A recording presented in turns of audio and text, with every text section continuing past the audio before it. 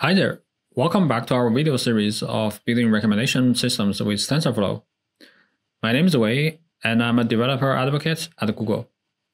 In this video, we'll be discussing a recommendation model, neural collaborative filtering, and showing you how to build such a model using TensorFlow 2 core API. We have covered a lot of ground in this video series, but mostly the tools we discussed are high-level APIs, which are made easy to use on purpose. But there are some occasions when you really want to go below the surface and use the TensorFlow core APIs to build a recommendation engine from scratch. This sometimes makes sense, and we're going to show you how today. We're going to build a classical recommendation model called Neural Matrix Factorization, NeuMF. NeuMF comes out of the 2017 research paper by He and his collaborators, and it is an instantiation of neural collaborative filtering. It is a general framework for collaborative filtering of recommendations in which a neural network architecture is used to model user-item interactions. Unlike traditional models, NeuMF does not resort to matrix factorization with an inner product on latent features of users and items. It replaces the inner product with a multi-layer perceptron that can learn an arbitrary function from data. Architecture-wise, NeuMF is an ensemble of generalized matrix factorization (GMF) and multi-layer perceptron (MLP). GMF applies a linear kernel to model the latent feature interaction, and MLP applies a nonlinear kernel to learn the interaction function from data. NeuMF is a fused model of GMF and MLP to better model the complex user-item interactions and unifies the strengths of linearity of MF and nonlinearity of MLP for modeling the user-item latent structures. NeuMF allows GMF and MLP to learn separate embeddings and combines the two models by concatenating their last hidden layers. Specifically, starting at the bottom, we have user embedding and movie embeddings. From these embeddings, we generate user and movie latent vector for matrix factorization and MLP layer separately. After passing through the generalized matrix factorization layer and MLP layer, we concatenate the outputs of these layers and get the predicted logits from a dense layer for computing the loss. That's it. That's the whole architecture.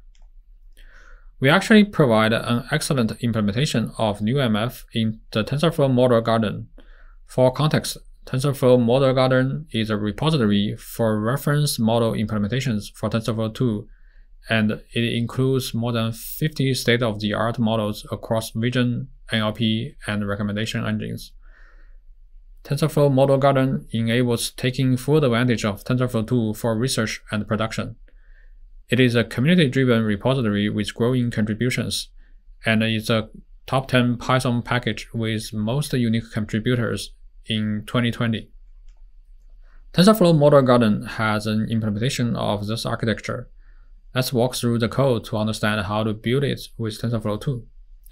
First, we start with user and item input layers. This is quite straightforward.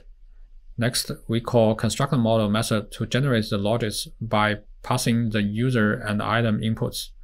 We're going to define construct_model function next. In construct_model function, we define the user and item embeddings using the user and item inputs. Note the embedding dimension we set as the second parameter. These embeddings will be shared by both the matrix factorization layer and MLP layers, and we will extract user and item latent vectors from these embeddings. Next, we are going to use several lambda layers to slice the embeddings into user and item latent vectors. To do the slicing, we define two utility functions, mf_slice_func and mlp_slice_func functions. As you can see, the matrix factorization latent vectors takes the first two mfdim elements from the embedding, while the MLP latent vectors takes the remaining embeddings.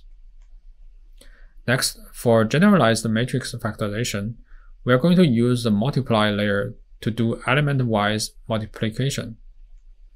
For MLP, we're going to first concatenate the user and item latest vectors into a MLP vector, and then pass it through several MLP layers. Lastly, we concatenate the matrix factorization vector and the MLP vector into a single vector predictive vector here, and generate the logics from it using a dense layer. Then we return the model. Finally, we can compute the cross-entropy loss from the predicted softmax logics converted from the predicted logics. So that's it. That's all the code to build the neural collaborative filtering model.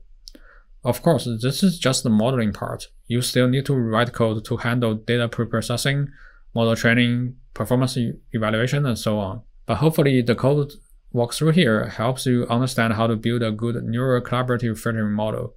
So to summarize, today we walked through how to build a neural collaborative filtering model with TensorFlow 2 API.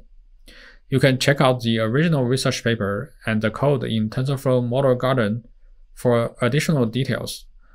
With that, thank you for watching this video. Please stay tuned for more updates from us.